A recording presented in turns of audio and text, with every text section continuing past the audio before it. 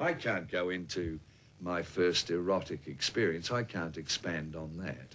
I mean, I remember it as being a very tender, wonderful moment. I just wished at the time, remember thinking clearly, I wish I had some company. I'd walk 1,000,000 miles for one of your smiles.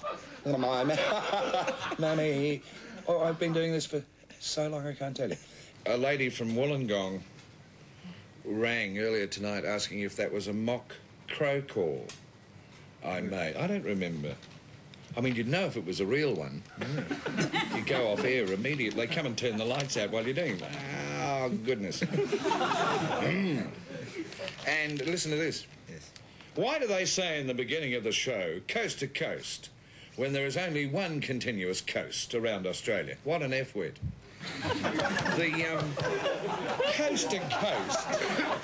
Coast to coast means Sydney on this coast, on the east, isn't it? Yes. And all the way to Perth on the west coast. That's coast to coast. Fool. Thank God tennis is finished and Graham and Ken are back. At last, Channel 9, who have been deceiving us with recorded sport and all kinds of rubbish and lying to us, thank God I put that bit in. He's a giant. I mean, he's one off. He did things that I think that even now you hear the irreverence that you see here sometimes maybe on radio and on an occasional television special with our young comedians. He was doing that and more 30 years ago, 40 years ago. So how far ahead of his time was he? He knew how to take the boundaries of good and bad taste right to the very, very edge. Many Australians are inclined to use the foreshore late at night at Kirribilli for a progress of a different nature. And there I am with the binoculars. And I think, really, I mean, it's so inconsiderate. My binoculars are too heavy to hold in one hand. An Adelaide woman says, the money spent on Graham would be better spent elsewhere. Oh. Where? That's debatable. I don't think you watch our credits. If you watched our credits, you'd see this come up from time to time. Much of the money I receive for doing this goes to the Life Education Program to help young Australians lead a better and longer drug-free life. Would you like to see Australian youths live a miserable short life in the gutter with syringes? You slack-assed Adelaide tart.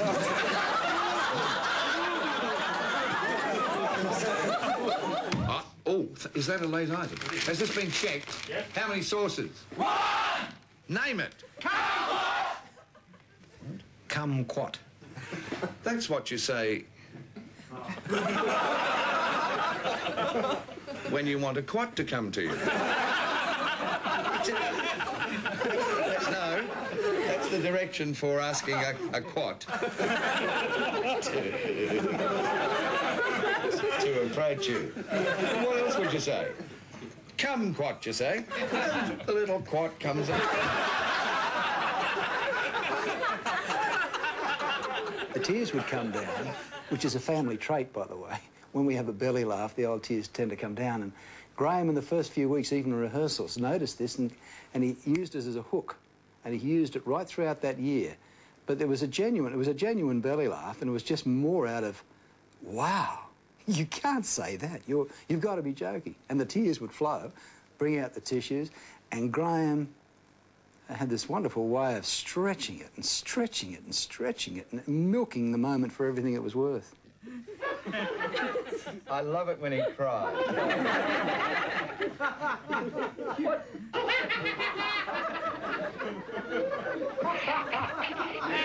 Well, when Graham steps onto any television station, he automatically assumes that, not assumes, I'm the star. So they shared the dressing room, and Ray would have all his personal photographs of people that he'd interviewed over the years up on the wall. But when Graham came in at 5 o'clock in the afternoon, they came down and Graham's went up. And this went on for about 12 months. And it was quite hilarious. It was a bit of an arm wrestle in many ways, but it was just Graham being a very naughty boy. Not a naughty boy, but just saying that maybe we shouldn't all take ourselves too seriously. But, you know, there's only room for one king on this particular network, and I just happened to be it.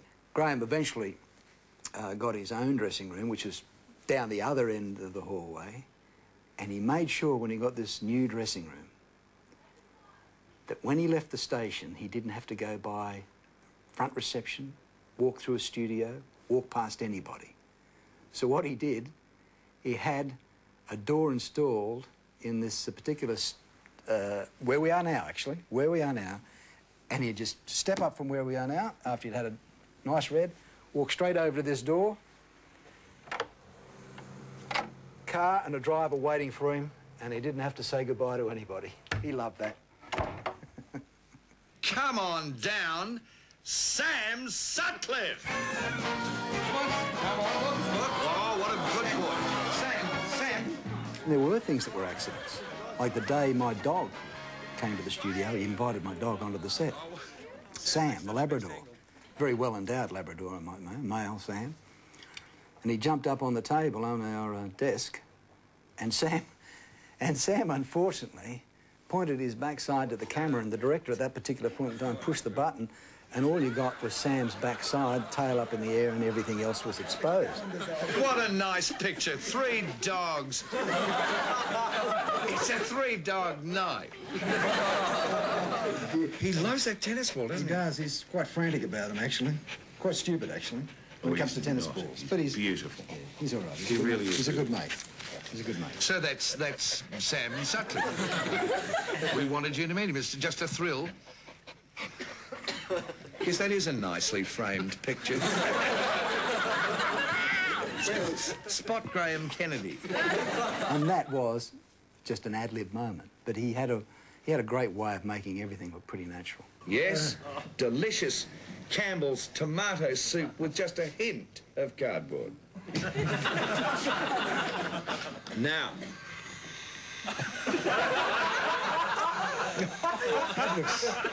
That looks disgraceful. This is not all that new. I think I've seen this. This is a Breville something, a massager, which is not all that new, but I just wanted to play with one, and I think it's terrific. Just think, for the first time, Ken, yes. A portable massage parlour, and when you're finished, you don't have to pay the $100 for one with a lot. You simply do that. I think it's fantastic. Not as cheap as... Oh, oh, goodness. Oh, it's fallen into my lap. Oh, good night. On A Current Affair, Ken was staying with me in the United States at the time that he got the call. He was covering a big sports story in America. And he got this call saying, Graham Kennedy's going to start a late-night news program and he needs a straight man, and he's picked you for the job. And Ken, of course, having grown up in Sydney, wasn't really aware, as I was, of the Graham Kennedy history. And I said, Ken, you've got to go for this, because this guy is huge, and for him to come out of retirement to do a late-night news program is going to rock the socks off everybody. And I cautioned Ken, the only thing you have to watch out for, mate, is make sure you don't end up his punching bag. Guess who ended up his punching bag? I think you just got out of California at the right time. You know, there were a few tremors while I was there, and you kind of, you know, it just doesn't bother you after a while. Well, that's good. It's one thing you don't have to worry about here, Zon.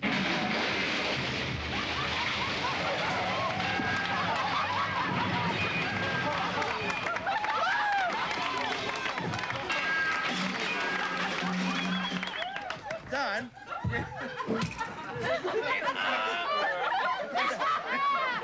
Don? John, you haven't really been initiated into Coast to Coast until you've sung the Chum song. A 1, a 2, a 3, a 4, a 5. Being the chum, she's beautiful. That's why I be one. Always happy, happy here, happy there, everywhere. So he's got to get it right. That's wonderful. I am one. That's just my... And everybody then be knowing that you the chum. Oh, beautiful. The Easter egg routine, Graham has very kindly called one of his greatest moments in comedy, and I feel very flattered about that. At Greek Easter, I gave Graham some of my mother's Greek shortbreads, which is something that you do. I've never tasted anything like it. I'm glad you like them. I don't like it, I've never tasted it. It's With the shortbreads come the hard-boiled red eggs. And Graham asked, what do you do with these red eggs? And I explained that families during the Greek Easter feast sit around a table and smash the eggs, and at the end of all the smashing, one egg remains unscathed, and according to the tradition, that brings that person good luck for a year. 1, 2, 3.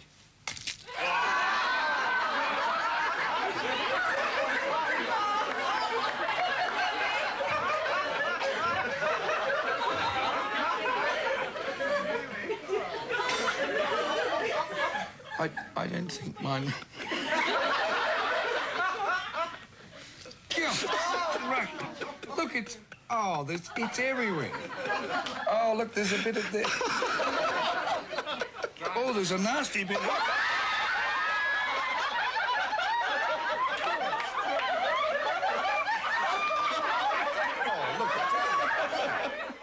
Most of those magical moments that you saw at the set were not only carefully constructed, but very well rehearsed in Graham's dressing room every night before we went on stage. Oh, it's like when we're home, isn't it? Have you just tuned in, folks? This is a news program. Serious newsreader. This is Brian Henderson. The most beautiful part about working with him was that you could hear the tag to the same gag 10 times in rehearsal in his dressing room, get out into the studio in front of an audience, and it would come out just that little bit different.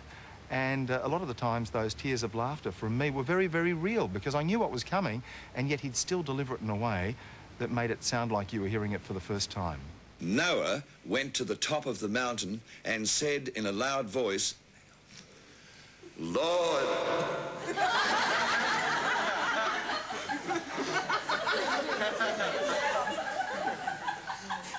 Lord?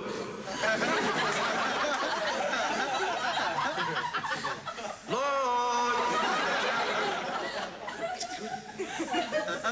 Noah went to... No, not now. Noah went to the top of the mountain. Noah, from the biblical Noah from the Old Testament, went to the top of the mountain, and he said in a loud voice,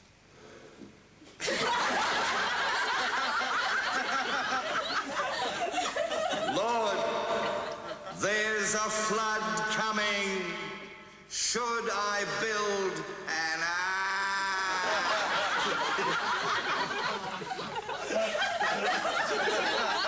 And do you know what?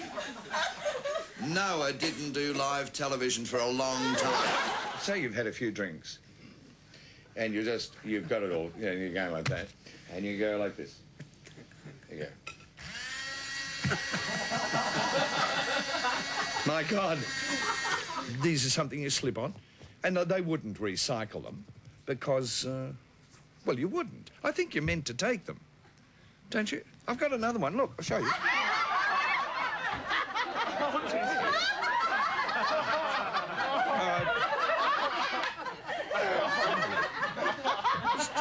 Don't you really like it? Truly, don't you like it? Well, I'm not crazy about it, but I think you might have shoved one of them down the front of your jog. Oh, no, I tell you, that's snow. It's more of that. The Greek word for an envelope is phakilo. And such is Graham's comedic mind, rather than do the obvious gag and ask me one night over the desk, John, what's the Greek word for envelope? He started working on a routine, and the routine was in an office. And what if I need to borrow a pencil, which became his famous molivi, and he'd hold it up. And what's the Greek word for paper? Harti. And then the tag would be, well, what if I want an envelope? Molivi? Yeah. You sure my livy's not dirty for something? No, it's not. I've picked up, if you've just tuned in, look at my Maluvi. I think it's dirty. Stop talking to me. It's not dirty. Why do they not? Because, right, I have picked up my Molivi. So I've written with the Molivi on the Hati.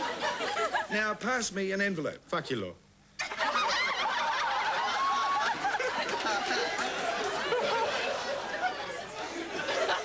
All right, I'll get it myself.